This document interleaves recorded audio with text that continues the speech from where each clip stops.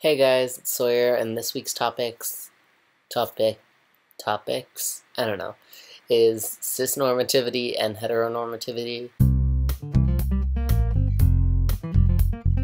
So as a gay trans person, there's a lot I can say about these, but I'm just gonna start getting some definitions out there so you know what we're talking about all week. Cisnormativity is the assumption that all or almost all individuals are cisgender, while heteronormativity is the belief that all people are heterosexual and that these two things is the normal state. And so from these things come homophobia and transphobia and this thing called gender essentialism, which is the idea that men and women have inherent, unique, and natural abilities that qualify them as the separate genders. So these are based on the idea that there's these biological and neurological things that separate someone from being a man or a woman. So I'm trans, I'm gay, so I can easily be seen as wrong or messed up because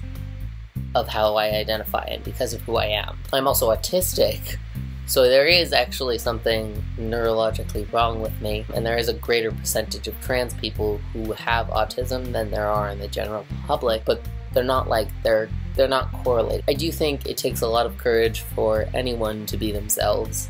So even if you are heterosexual and cisgender, just the slightest difference in your personality can make it hard to not fall victim to these sort of things too. Homophobes, transphobic people, and even people who claim to be allies mess up, and they enforce these negative ideas. I mean, things as simple as saying boys will be boys, or more obviously you throw like a girl, are really loaded sentences that young people are taught these ideas and taught gender essentialism, and it's sort of terrible. A woman can be masculine, a man can be feminine, women can be a breadwinner, and that doesn't mean there's anything wrong with them. Men can stay at home with their children, and that doesn't mean there's anything wrong with them. They're a parent. I mean, people can love whoever they want to love. A straight couple is no different than a lesbian couple or a gay couple. A straight guy who happens to be dating a trans woman, that doesn't change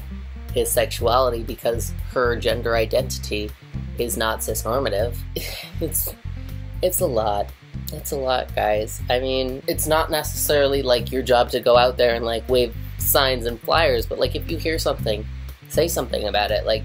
It's important not to enforce these stereotypes. It's important not to put anyone in a box. Not a trans person, not a non-binary person, not a cisgender person, not a gay person, or a straight person, or a bisexual person, or a pansexual.